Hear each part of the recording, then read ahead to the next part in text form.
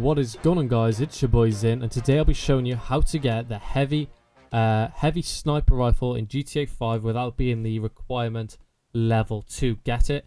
So I'm guessing you're around level 20 to level 80 or 60, wherever, and you just want to get a heavy sniper without having to be that high level, because I know it could be a pain with people trying to kill you. Maybe it's a new account or something.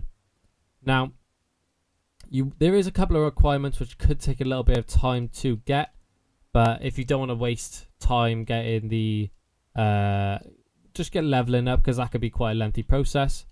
You want to try and get the terabytes, or you want to try and get the MOC. Either one of them. The MOC will need the vehicle and weapon workshop, while the terabytes you will only need the nightclub and the terabyte. So say if you have the terabyte or the MOC, go inside. And once you are actually inside, so we'll wait for this little black loading screen. We'll go in and we'll press run the D-pad, and you should see all these weapons. Now, I'm not actually a high enough level to get this, but it lets you get any weapons. This is quite a neat little trick.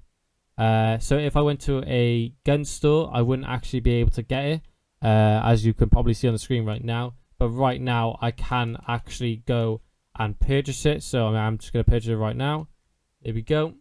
Now I actually own it. You can get all the tints for free. You can upgrade it, so I will just upgrade it just for the sake of, I don't know, I just really like it upgraded. So obviously this is how I have it. But that is how you do actually get it with the heavy sniper rifle.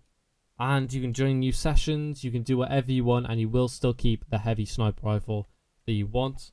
So there it is, heavy sniper rifle, and you can just keep it. And it is that easy. So don't forget to like, subscribe, and comment for more videos like this, and I will see you in the next one. See ya!